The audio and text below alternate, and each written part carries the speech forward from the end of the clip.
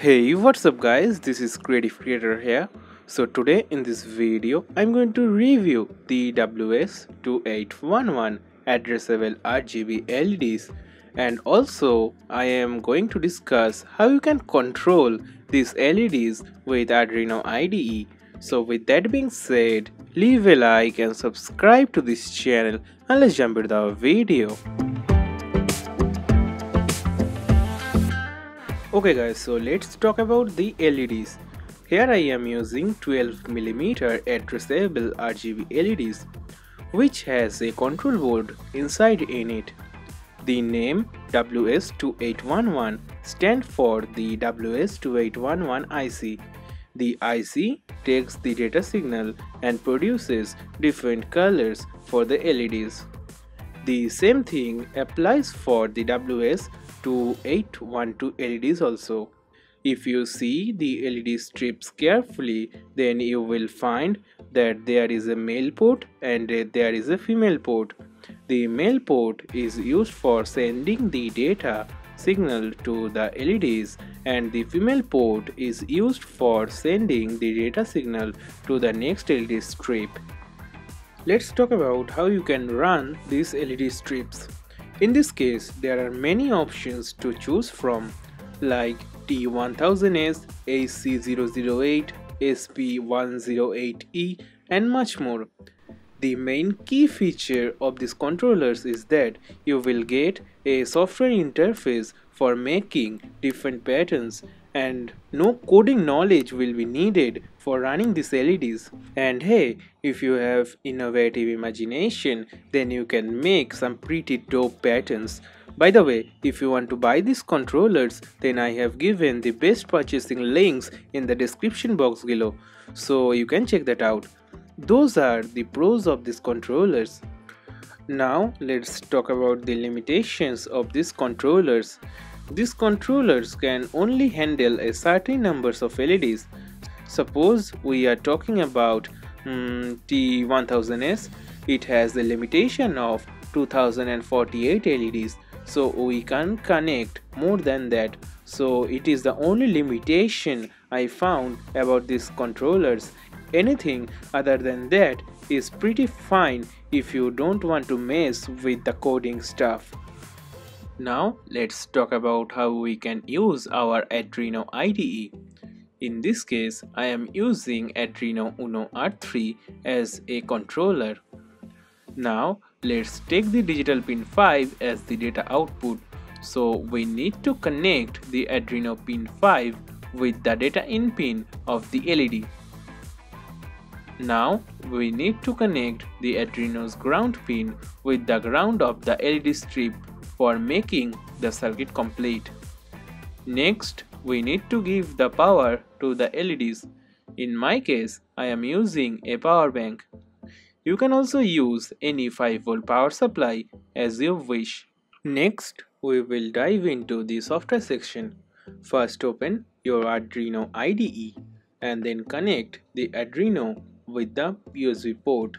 At next, head over to Tools and then go to Board option and then select Arduino Uno/Genuino Uno. Okay, so then go to the port option and then select the right COM port. Now I will show you two ways for running these LEDs.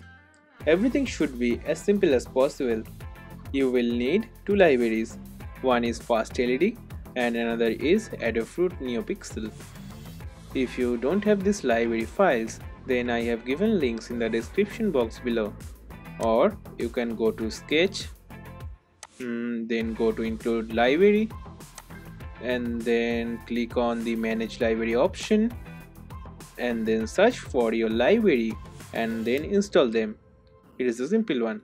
And then go to Files and then go to Example, and then you will find Fast LED.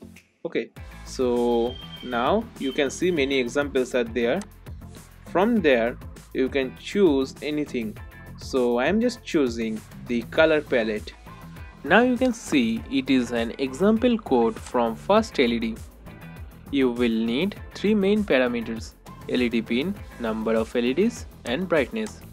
The LED pin defines the data pin from which we will get the data signal for the LEDs. The num LED defines the number of LEDs.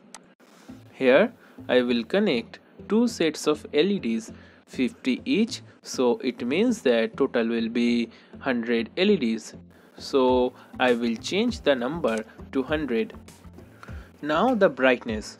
You can use any values from 0 to 255, where 0 is for 0% brightness and 255 is for 100% brightness.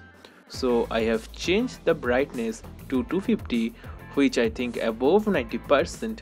Now let's compile it first. Now let's upload it to Arduino. Now you can see that it is showing done uploading, so it means that the code is uploaded. Now you can check the LEDs. Okay, in same way I am opening standard text example from Adafruit NeoPixel. Now you can see the code, and I hope you will understand everything and what parameters you should have to change. Now I have changed the LED pin and the LED count, and then go below and then set the brightness to 250 as the same thing we have done before. Now let's compile it first and then upload it to Arduino. Now you can see the LED strip lights up. So what do you think what will happen if you connect one more LED strip with it? So let's see. Here you can see I have connected one more LED strip with it, but you can see nothing changed. Extra LEDs are not glowing. As you know, we have selected 100 LEDs in the coding, so it means that the signal will go into the first 100 LEDs, so it will only run the first 100 LEDs, not the backwards one. Okay, so hope you understand. Keeping all these things in my mind, I have made these schematics. Then I converted the schematics to PCB and ordered it from jlcpcb.com. They are one of the largest PCB manufacturers in China. Just upload your Gerber file today and get your first 10 PCBs only for $2. They don't take extra charges for PCB color. Processing time is 48 hours and shipping time is also very quick. And you can see the PCB quality. It is just great, and I have only paid $2. Now for the component section, I have gone with lcsc.com. They are one of the leading electronic component distributor in China. LCSC provides different type of things such as resistors, capacitors, ICs, modules, RF transistors and much more. And for this project, I have ordered some components from their website. Currently, they are offering $4 off on your first order. But hold on, if you order through my link, you will get exclusive $8 off on your first order. So why you are waiting for? Place your first order from lcsc.com. Then I gathered all the components and soldered it on the PCB. Then I uploaded the code into the Arduino Uno and then removed the 328p chip and fixed it on the PCB. Now the PCB is ready to use.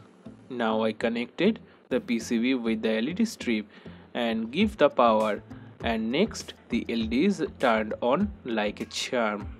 Let's talk about the current consumption of the LED strips. Every LED has a red, green and blue LED diode inside in it. Each diode can take maximum up to 20 milliamperes of current. So 3 diodes take about 60 milliamperes of current.